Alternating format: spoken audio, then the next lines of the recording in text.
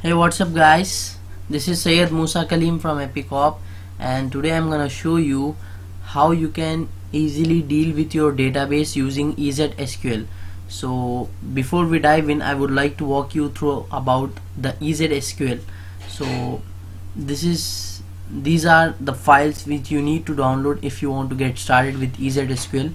But before downloading this, I would like to give you a quick introduction of ezSQL.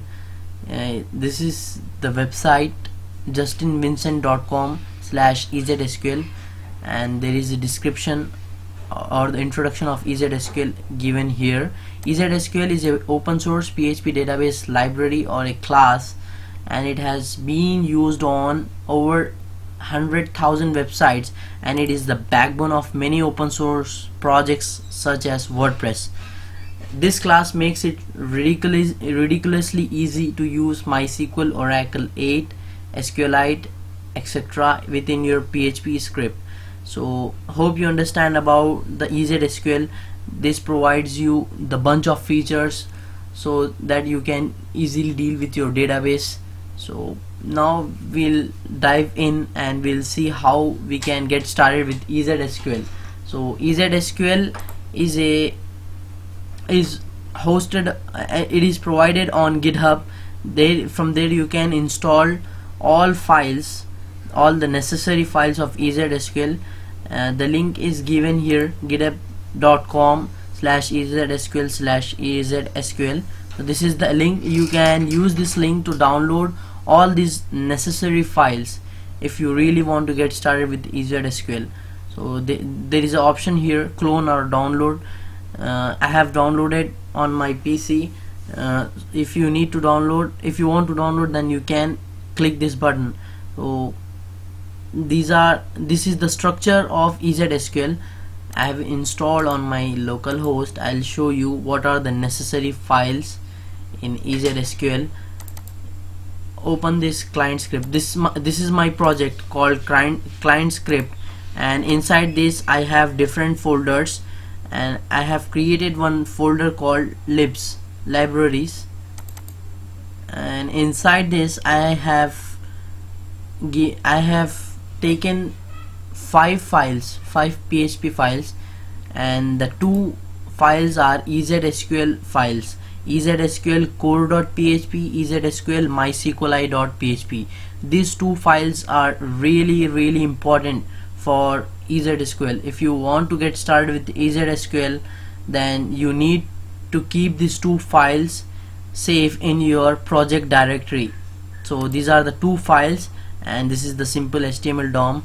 I have taken this file for doing web scraping, and these are the 2 custom files which I have created for giving database connections or database usernames and passwords. So these are the 2 files you need to save in your project directory, ezSQL core.php and ezSQL MySQLi.php. So we'll see one example how you can use ezSQL in your web project. So this is one file called coaching.json.php. Inside this I have included all files. Here you can see here, include config.php. Inside this config I have given my database configurations. You can see here, database user root, as this is the local host, and the password is set to null, and my database name is client script, and it is hosted on the local host. So this is the config.php, and another file is db.php.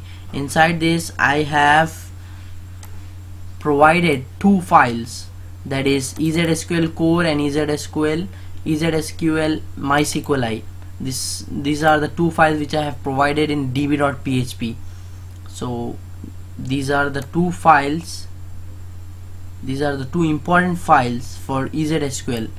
So these 2 files, config.php and db.php, I have included in this coaching.json.php, and I have also used simple HTML DOM for web scraping, and I have set the maximum execution time of this script to 900, And as you can see here, after including these two files, db.php and config.php, you need to give your connection variable, connect db, and your database name. My database name is client script. As you can see here, I have my database open, client script. Inside client script, I have two different tables. One is new client data, and the last one is wellness dir. So I'm dealing with this table, wellness dir, and I have some data in this table. So I want this data to be printed in a JSON format using this script. So later I'll show you how you can call data from that table and how you can print in a JSON format. For now I'm showing you how you can connect to your database using ezSQL. So after including these two files, you need to give connect db and your database name. And I'm taking one variable called results. Inside this result, I'm calling get results function in the database db variable. You can see here, this is the global variable for ezSQL db. If you are using ezSQL in your web projects, then this variable is very important, as you need to fetch, as if you want to fetch or if you want to retrieve data from your database tables, then you need to use this variable, global variable of ezSQL db. And I'm calling get results, select URLs from wellness dir where status equals to completed. I have given this query inside this get results, and I'm taking one array called websites. Inside that array I am getting those all values from wellness dir, and I'm printing these values in a JSON format using JSON encode function. So let's hop to the browser and let's click this file, coaching.json.php. As you can see here, this data is in a JSON format.